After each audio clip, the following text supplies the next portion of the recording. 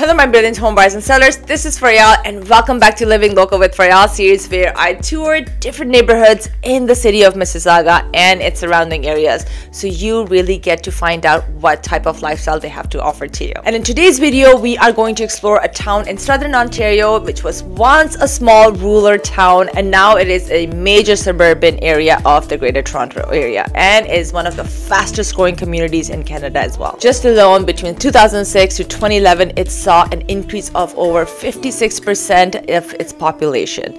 Now the town is known as Milton in Milton region, so let's get right into it.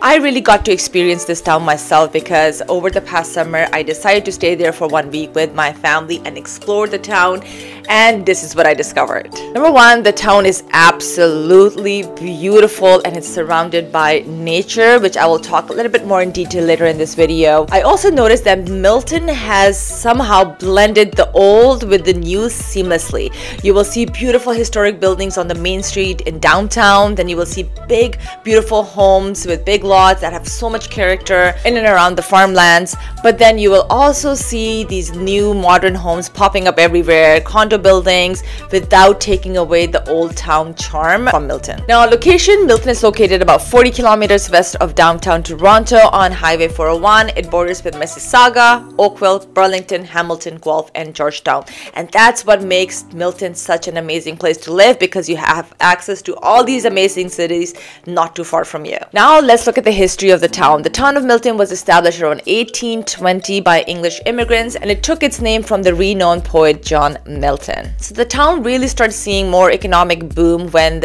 they constructed a grist mill alongside a creek, leading to the formation of a pond now known as Mill Pond. Milton still retains traces of its 19th century allure in the form of historical mills, barns, picturesque farmlands. You have local markets and very welcoming locally owned shops and eateries.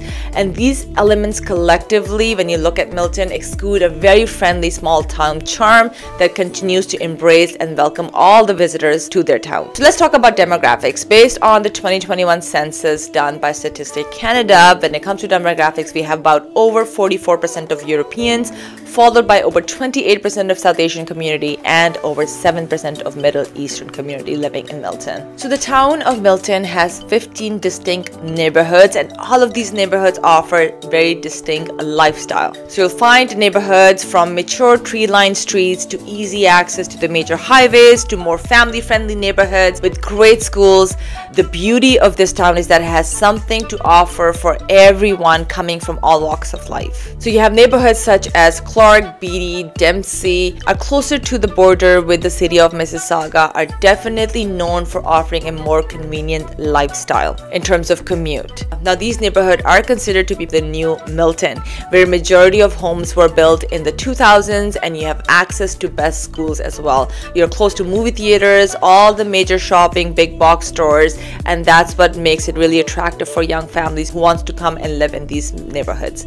Now when I was in Milton for a week, what I also noticed is these neighborhoods tend to be more busier in terms of traffic, and as further away you go from the city of Mississauga border, the traffic becomes more calmer in the town of Milton. Now then we have neighborhoods such as Harrison and Scott, which are closer to Niagara Escarpment. I love those neighborhoods. They're absolutely gorgeous with breathtaking nature. I love being in the nature, so those are the neighborhoods I will be driven to. Just driving around in those areas was really peaceful. However, what I really liked about those neighborhoods is that they're also very close to all the amenities you need for a busy life. Then you have the neighborhood of Old Milton, where you find yourself looking at these beautiful historic century and wartime homes.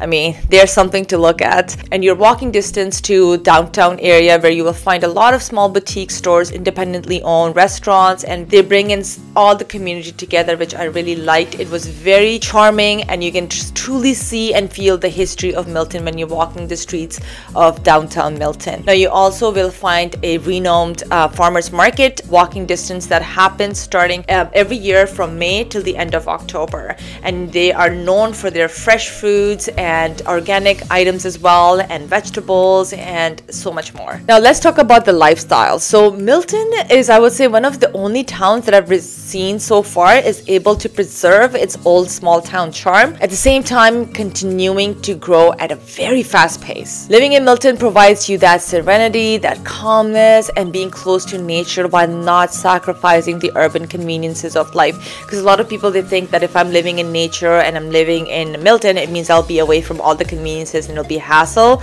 But that has changed a lot when I went there in Milton. And I think it's just been over the years that people have started to change their perspective about Milton, because before Milton was living in the boonies, and that is not the case anymore. Milton has a very close-knit community vibe, and it provides a lifestyle where one morning you can wake up and go for a nice hike to Kelso Conservation Area, or biking, kayaking, or skiing, whatever you're into. Or one morning you can wake up and decide to enjoy a nice meal listening to live music in downtown Milton, or go watch a movie. You can also go shopping at a charming mom and pop shop, or you can go to those big box stores such as Walmart, Best Buy, and you can get whatever you need. So when you're living in Milton, you really get to have the best of both worlds, and that's what I loved about Milton. Also, you have easy access to other beautiful neighboring cities that I was mentioning before. You can go to Oakville, Burlington. Oakville downtown is absolutely gorgeous. There you can go there as well and spend the day along the water. The only thing that I found that in Milton you don't have access to, of course, lake, but then you can get that when you go to Oakville and Burlington. Now commuting. Highway 401 is the one that will connect you to Milton. It has created 18 kilometers of new lanes from Mississauga to Milton, which has made a lot easier for the travelers to commute every single day.